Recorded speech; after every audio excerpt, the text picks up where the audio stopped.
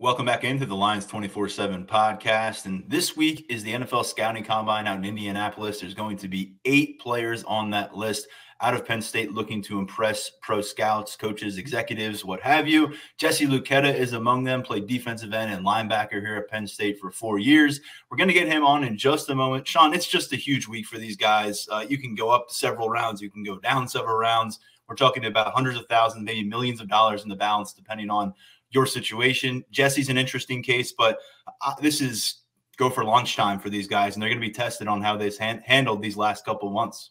Yeah, very nice of him to take 25 minutes for us because it's a huge week. I mean, this is a big time job interview for them. He's going to have the opportunity to answer the questions that they have about his straight line speed, athleticism, things like that. As he evolves as a hybrid prospect in a league that's started to embrace hybrid prospect, there's certainly value in there. There's value in his special teams background. There's value in his linebacker background. Of course, we loved watching him as an edge rusher this year. His development and his the leap that he made when they just asked him to go get the quarterback was phenomenal. Enjoyed watching him, always enjoyed dealing with him. And of course, he's been one of those guys that's always been at the forefront of the program over the last couple of years. We're going to keep this episode simple. You're going to hear from Jesse later this week. Winter workouts will wrap up, so we'll have some final thoughts on what happened at the earliest phase of this offseason. We'll look ahead at spring ball. Next week is spring break here on the university. It's also going to be spring break here on the show. We're going to take next week off, but we got another episode coming this week. We got Jesse Luketa coming right now, and he was kind enough to join us from Dallas. We're happy to welcome Jesse Luketa onto the show. Obviously, Jesse preparing for the NFL Scouting Combine in Indianapolis, where he's off to this week. We really appreciate you taking some time because this is a huge week for you, Jesse. Good to see you. The first time we've gotten you face-to-face since down in Tampa after the Outback Bowl. So we hope all has been well since then. All has been well. Thank you for having me. You're down in Dallas. You're training. You've been there for a couple months. Former teammate Ellis Brooks down there with you. What has the process been like for you getting ready to try to go for launch in Indianapolis? It's been a great process, honestly. Like now, everything's so detail oriented. I'm focusing on my nutrition, eating clean, training hard, but also finding that balance where, I'm not doing too much. I feel like I'm in the best shape of my life. Feel lean, feel fast. Just excited to get out there in Indy, have another opportunity to make another statement. Jesse, you made a statement at the Senior Bowl all week long, and then at the end during the game, you were fantastic. I mean, what was that experience like? How much do you think that really put you on the right track and heading into the scouting combine? Honestly, it just goes back to being at Penn State. We pride ourselves on being the most competitive environment in college football. So, once I got out to mobile, I knew I had to raise the bar a little bit. Throughout the entire week, I felt, I kept getting better and better. I kept making more splash plays. And then I felt ultimately, Saturday, I knew I had to cap off a strong week and, have a dominant performance. And I felt like I had a great game. In terms of position work down there in Mobile, Jesse, the conversation for you coming out of Penn State was, where does Jesse Luketa fit in within an NFL defense? What do the coaches at the next levels think about him? Determining where you're going to line up, where you're going to participate down in Mobile, and then this week in Indianapolis, are those tricky kind of conversations to have? Honestly, no. It doesn't matter where you line me up. I've shown I can be productive at the either or position. For me, my mindset is, the goal is to be disruptive and be the most disruptive defender on the field wherever you line me up. As far as on mobile, the biggest question was, can he play the defensive end position at a high level against the best of the best? I felt as if I checked that box. So heading to Indianapolis, now I'm looking forward to, putting my athletic ability on full display, make one more statement before draft day. So just taking it one day at a time. Was it more fun last season doing what you did? Just going from the full-time linebacker to the hybrid guy that could come off the edge. Did you have? It looked like you were having. It always looks like you're having fun. Let's be honest, but it looked like you were having more fun. Was that something that really just kind of elevated your play because you were a little bit more comfortable there? Absolutely. At first, your first couple of years, you're a little boxed in and you're a little afraid to make a few mistakes. But I felt like this year I played so much more free. I was definitely having more fun, but it was just something about having the ability to be interchangeable, going from the defensive position back to the linebacker. And I felt like a lot of the plays that I made just came so naturally because of, one, my film study, how I prepared, and two, I was literally just out there having fun. It didn't matter where I was lined up. The goal was to be the most disruptive. And I felt that I had a good showing this past season. Where did that come from, or who did that come from? I mean, is there any conversation you can think back to last offseason you maybe felt a little bit of that weight come off? Yeah, I just say entering my senior year, having good conversation with Coach Pry, just as who I wanted to be, the type of player I wanted to be, the type of leader and type of teammate I wanted to be, entering my senior year. And from there, it's just, I worked at it day in, day out throughout the offseason, and obviously leading up to the season, as I was preparing to make that transition, meeting with, Deion Barnes, because a big kudos goes to him, because I wouldn't have had the year I had if it wasn't for the work and the meeting time that we spent together. Jesse, you did step up and start a couple of games at linebacker, one of which against Ball State after Ellis Brooks had been ejected against Wisconsin. And then, of course, the final game of your Penn State career, you're at the Mike position, leading the defense. What was that experience like after spending an entire fall, essentially, at defensive end in this new role, getting back to your roots, playing linebacker one final time? Honestly, I just felt like it was a Cinderella story, just everything coming full circle. But nonetheless, it didn't feel any different for me. It was another opportunity to complete the task at hand. I felt as if we had a good showing when we were in Tampa. I just felt as if we had some more reinforcements. We could have won that game. Definitely could have won that game. Jesse's kind of outside the box, but thinking back a couple of years, you played as a true freshman almost exclusively on special teams. Mm-hmm. What did you learn from that experience? What did you pick up from maybe something that you didn't realize at the time that ended up adding value to your career at a later point? I learned a lot. I said the biggest thing I did take from that experience was humility, and everyone has a role to play. When I first got there as a true freshman, we had some guys, from Shaka Tony to Gross Matos to Odafe, Micah, Cam Brown. And although, I was physically prepared to contribute, it was just we have so many individuals. Where were they game planning to have me line up? But during those first 2 years, being able to go play on special teams, kickoff return, punt return, those are highlights for me. Being able to run down and knock somebody's heads off. Like that's what I look forward to. But at the same time, it humbled me. It allowed me to become a player who wanted to invest and elevate his football IQ off the field. Learn from guys like Janet Johnson, how they watch film, how they prepared, and it ultimately turned me into the football player I am today. And I'm extremely grateful for it. Jesse, you also developed into a team captain, a vocal leader for this squad. We saw you do that kind of stuff for the 2018 recruiting class, and there were a lot of personalities in that class, and you helped keep things together. How did you kind of cross that bridge going from a recruiting class leader to eventually a locker room leader? And do you kind of have to take a step back for a couple years because you go from the 18-year-old in a class with a bunch of 18-year-olds to an 18-year-old in a locker room with 22, 23-year-old guys? All right. It was mainly, honestly, just waiting your turn. Once I got to Penn State, I studied the vets. I studied the guys who did things the right way.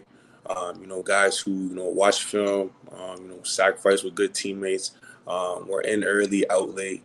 And I kind of just, took bits and pieces that I felt would be, beneficial for my progression and added them to how I go about my business. And I waited my turn, the first 2 years, and then obviously my opportunity came for me to become, a vocal leader, a leader in the locker room. I felt, and I wanted to make sure I went about it the right way.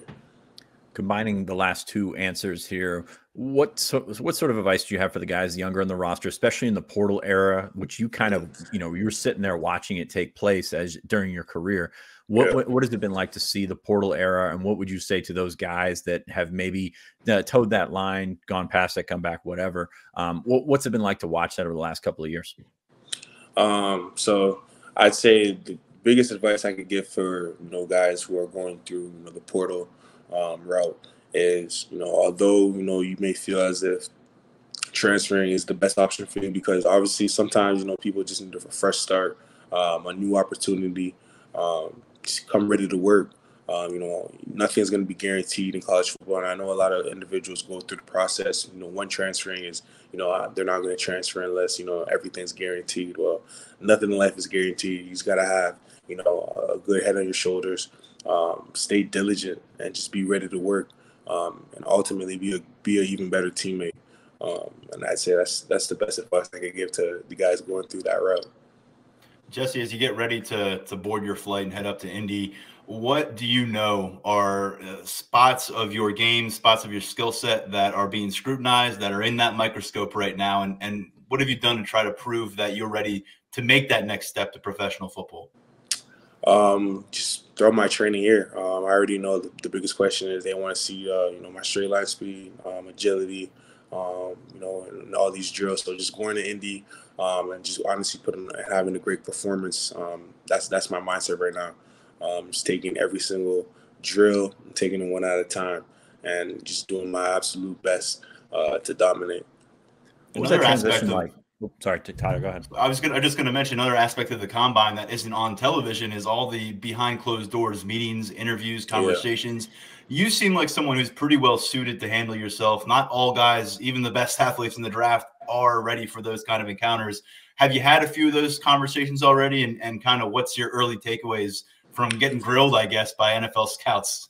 Yeah, so we had some extensive nights in mobile. We had like 4-hour long meetings with teams. They kind of called it like speed date, and you sit down on the table with like 16 minutes with a team, and then you go on to the next team. So we did that for 4 hours. But I had good meetings, honestly. Just talking ball, talking about my story, just being me. So this really is nothing to it, honestly, for me personally. What's a conversation like that? Like, I mean, are they trying to trap you? I know we've heard stories about awkward questions and things like that. Are they trying to make you uncomfortable? Are they trying to get you to be vulnerable and things of that nature? Absolutely. All the stories are true, but for me personally, I'm an authentic individual. What you see is what you get. So I'm always shoot it straight. I'm always keep it honest. So I own the things in my journey that weren't necessarily, I say, the best of things, but just kind of being diligent and having a humble approach for the mistakes that I had in the past, talking ball, letting them know who I am as a player, my character. That's really about it. Jesse, we know you've got a lot of confidence at defensive end, at linebacker now. You're talking to 32 different teams. You could land anywhere in the league, but what do you feel is the right fit for you in an NFL defense right now? Honestly, I feel as if I present a great amount of versatility going into the next level. With the right defensive coordinator, I could be used as a chess piece. But for me personally, I feel as if I'm going to have my most success playing that outside linebacker, defensive end position, being close to the ball. But at the same time, schematically, if need be, I could fall back into inside and still get the job done, no problem. That's just how I view myself moving forward and playing my best football. You're down in Dallas training with former teammate Ellis Brooks, of course, Brandon Smith in the draft as well, Arnold Ebiketie. What are you seeing from your former brothers at Penn State, and what's their draft prospect, or what do you see from them from your vantage point about their draft prospects, their combine prospects, and things like that? They're all unique players in their own way. They're all going to test well. All are going to be great picks for whoever gets them. Being able to work with Ellis, throughout the past 8 weeks here has been great. Just having someone here, we've been pushing each other. I feel like he's in the best shape of his life, looking real lean. But he's a guy that, any defensive coordinator is going to love, because it's just how intelligent, how high of an IQ player he is. He makes a lot of plays on the field that he shouldn't, but just because of how he understands the game and, how he understands situational football, he puts himself in the best position to make these type of plays. A guy like Arnold, I was able to see him in mobile a few weeks ago. So, Arnold's Arnold. He's making the same moves, being impressive, winning his reps with the one-on-ones. So I'm not worried about him. He's gonna be a high draft pick. And Brandon, I'm looking forward to wherever Brandon goes. He's a guy who's going to be a great athletic specimen as far as when he tests. He's going to run fast, going to jump to the roof. I'm looking forward to continue to see him develop. With all that said, there are some holes to fill back here at Penn State on the roster for 2022. And starting with a couple of the older guys that you got to know very well. Nick Tarburton came in with you, Jonathan Sutherland out of the same area and came in before you. They're both looking to step up. We may see Sutherland in a full-time starting role linebacker here this year. What do you think about each of those players as they, in year number 5 and year number 6, respectively? I'm really excited, especially for a guy like Sutherland. I feel he's going to be able to play his best football. He's a guy, sure tackler, loves to hit. And I feel as if they're going to use him schematically the same way they use me. They put me in an area where they felt I'd be the most successful. And I feel that's the exact same thing they're going to do for Sutherland. Put him in a better position for him to be the most dominant, the most productive. I'm also looking forward to a guy like Curtis Jacobs, a guy who, I told him, he's going to have to lead now. A guy who he's prepared, to contribute physically. He's gonna be productive. But now he has to take that next step that in regards to leadership, of being that dude. People are going to rely on him to make big-time plays and big-time situations. And that's one thing I know he's going to be ready for. Another guy who I'm really going to be looking forward to, a guy like Smith Vilbert. I feel like he's just scratching the surface of how dominant he can be. And he showed that in the Outback Bowl. But I told him, he has to be consistent. He just can't have a great showing one week and then, just be average. I always tell all the guys, you can't fear being uncommon. Be different. So that's kind of been my message that I've been trying to reiterate with him the past few weeks since I've been gone. Just being able to watch how they're progressing, through winter workouts and whatnot. How about a couple of younger box linebackers in Kobe King and Tyler Elsdon, guys that might step up to that starting role at Mike here coming up in 2022? What did you see from them? We've seen bits and pieces. You've gotten the full scope since they got to campus. I say a guy like Tyler Elsdon, he's a natural leader. He's going to be someone who, when he has a success that I know he's going to have, I won't be surprised just because how he carries himself, how he prepares. He's a guy, he's a great note taker, always asking questions in the film room. And he's also going to make Kobe King even better for it. Those are guys, they're going to push each other. They're going to compete. And ultimately, because I know both of them, they're both hungry to get on the football field. So the cream's always going to rise to the top, and they're going to make each other better for it. But I'm also looking forward to watch how Kobe develops, from a leadership standpoint, and how he, begins to kind of find himself, find his role, and start to just play fast and get out of his head. Because, like I said earlier, those first couple of years as a younger guy, you're kind of playing a little closed off, a little more timid, because one, you don't want to make the wrong mistake, and two, you don't want to hear an earful. So just making sure those guys could just let loose, play ball, play fast. Once they start doing that, I'm sure they're gonna be fine. You saw a bunch of younger guys on the edge as well, Zariah Fisher, Davon Townley, those guys. What are the younger guys at defensive end bringing to the table? As they have to replace quite a bit from you guys with you and AK heading out the door. I say they're going to bring a new flame, a new edge. A guy like Zariah, he reminds me of myself from a physicality standpoint, stature. He's a guy that I know, he's going to be ready to play. He's been waiting for his opportunity. And I told him his opportunity is now, but he's the only one that can make it happen. So seeing him, I'm going to be looking forward to, seeing how he progresses in the spring ball, and ultimately, through camp leading up to next year. He's a guy that I know that's going to be able to contribute, and a guy that I know that's hungry. Jesse, obviously a lot of eyes on you in Happy Valley, but even more up in Ottawa. What has the process been like, being a face for that area and also seeing what has happened at Penn State? I know you weren't the first Canadian guy to come down here, and Jonathan Sutherland's still on the roster, but Christian Veilleux and Theo Johnson and these guys that you helped recruit to campus, how much pride do you take in where you come from and where you've come from since leaving home? I say the utmost. It's everything for me, for those who know me, they know me. I try to pride myself as, being the son of the village and, being from Canada, being from South Ottawa, and having all these other Canadian guys here. It just shows that, the kids back home, like nothing's too far unattainable. I remember there was a point in time where, Canadian football players playing NCAA football at the Division I level was kind of, it was kind of unheard of. But now it's like it's becoming a reoccurring theme. It's everywhere. We're blessed at Penn State to have five of them. And Theo, Christian, Malik, myself, and Freddie. But it just goes to show, like, you know, it's a pipeline that's been waiting to develop. And I always tell Coach Frank, and I always laugh at him.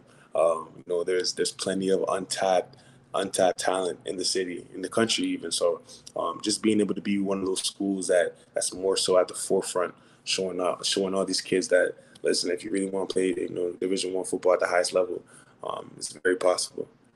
Can you detail your journey? I mean, you, Tyler and I, we all go way back. You know, you played at Mercyhurst and kind of got on the scene there. What was it like to make that decision to come to America? You know, some guys, you know, Theo played his whole career in Canada. Christian came down and played in America. What was that decision like for, what were you, 14 at the time, 14, 15 at the time? And how did that journey play out for you once you made that decision? It was a decision I knew I had to make very early on. Just because, you know, understanding the dynamics of football in Canada, it's not the same. For me personally, I knew my goal was to, you know, play football at the highest level, at the highest collegiate level. And I knew to achieve that ultimate goal, I'd have to come to the United States and attend a prep school to get a fair playing field when coaches evaluate the film. So, you know, I knew from the time that I was 13, about 14, I started sending out emails basically to every prep school in America, from New York, ranging all the way to Virginia to California. Basically, you know, introducing myself, letting them know my aspirations of playing football at the highest level, and ultimately letting them know my financial situation. You know, being the youngest of 8 children to a single mother, it wasn't easy. So my mother, she couldn't afford to send me to no school and pay $30-40K for me to live on my dream. So in those emails, I also would express my financial situation. I ended up getting in contact with my coach in Erie, Pennsylvania, Jeff Root, who's someone who I'm forever indebted to, because I wouldn't be in the position I'm in if it wasn't for him giving me the opportunity of a lifetime. But, you know, once I did get the opportunity, for me, it was gold. I took it and I never looked back. I took full advantage of my opportunity. Jesse, it was fun following your journey to Penn State, and obviously we got a chance to see you for 4 years here. The last year here, started 5-0, finished with 7 wins. That's not up to the standard that you want, anyone wants. I want to leave you with this. What's the most important thing for this program right now to move forward, take a step forward, get back to competing for Big Ten championships? Because I know 7-6 is not what you had in mind, what anyone had in mind. I say the one word that comes to mind is just grit. That's very simple. You know, we have all the pieces, you know, from the weapons on the offense and the defense. It's just grit. You know, those guys are gonna have to understand that they're gonna have to want it more than everybody else, literally. You know, times it's gonna get tough. There's gonna be some games where, you know, it's gonna be a shootout. It's gonna be some games where it's not gonna start off the way we want. But, you know, going back to our foundation, playing complementary football, winning the turnover goal, minimizing explosives, and just keeping that grit and that chip on your shoulder. That's going to be the one thing that I feel like the young guys really have to grasp. Jesse, I'm going to send you out on a higher note. Oh, sorry. One more quick question. Who's going to win the combine out of all the Penn State guys? Who's going to win the combine out of all of us? Who's going to win the combine? Yeah. Who should we most excited to see? That's a tough one. Right now, I'd say it's between myself, Brisker, Jahan, Brandon. I say it's between us 4. I feel bad for I thought he was going to name 7 guys. Yeah. Well, Jesse, we look forward to hopefully y'all produce some fireworks out in Indy. But best of luck to you, and we look forward to seeing where you land in April. Thank you very much. Good stuff from Jesse, and just a huge week for him ahead. Thanks to him for giving us some time. Did not have to do that, but great catching up with number 40. Sean, we wish all these guys well. We're going to have more insight and information as they go out there. They run, they go through drills. It's all underway in Indianapolis, starting on Tuesday all the way through the weekend. I don't think Jesse's checking in there on Wednesday. So good chance to keep tabs on the future Nittany Lions, or future NFL players from the Nittany Lions. Anything else to add here before we wrap things up?